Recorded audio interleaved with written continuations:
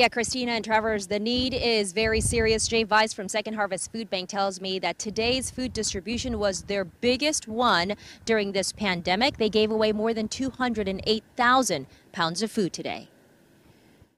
I got here at 10. Wow. The long wait is worth it for Izzy Adwala and thousands of families who are in this massive line. They say times are tough. I got 3 kids at home, a wife, plus my mom and a brother.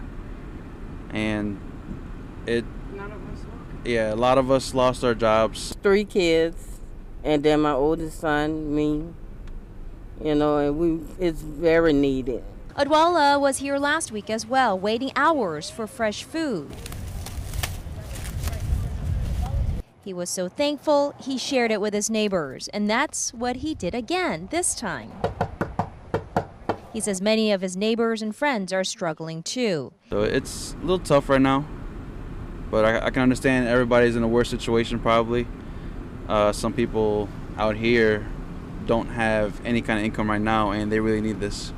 In fact, thousands of families need this. Jay Weiss with Second Harvest Food Bank says they're feeding close to 4,000 families during these emergency food drives. The food that we're giving away today is fresh food from American farmers, apples, oranges, corn, that sort of thing.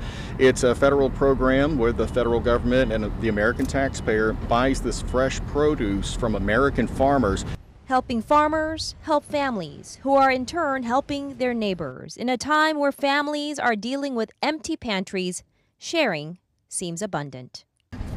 Yeah, they followed me home from where they were camping right there. We have. Oh, they had stuff up there today? Yeah, Oh, yeah, that so was great.